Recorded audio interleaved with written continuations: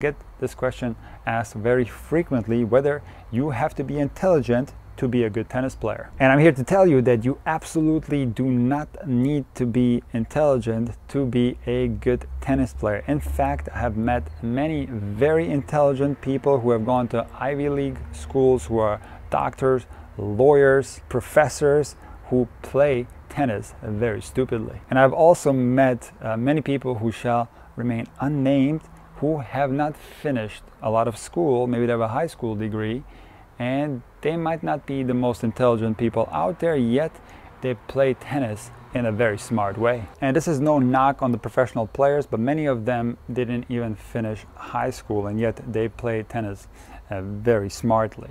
So how is this possible? Why am I saying that you don't need to be intelligent to play tennis intelligently? It is because tennis is an intuitive game. It is often played on feel and instinct. You are really not thinking out there. You're just going along whatever the match is giving you in an intuitive fashion. So when players play stupid tennis, it's not because they're unintelligent. This is something that people often say, this person is playing so stupid and they're so dumb, and this is often referring to them as a person, but this is not true. As I stated before, when someone plays stupidly, and I myself have played stupidly many times, it is often a result of your emotions rather than your intelligence. So maybe you are frustrated, maybe you are tight and anxious, or maybe you're a little bit too relaxed and lacking intensity, and maybe you are a little bit too risk obsessed and you're going for shots that you shouldn't be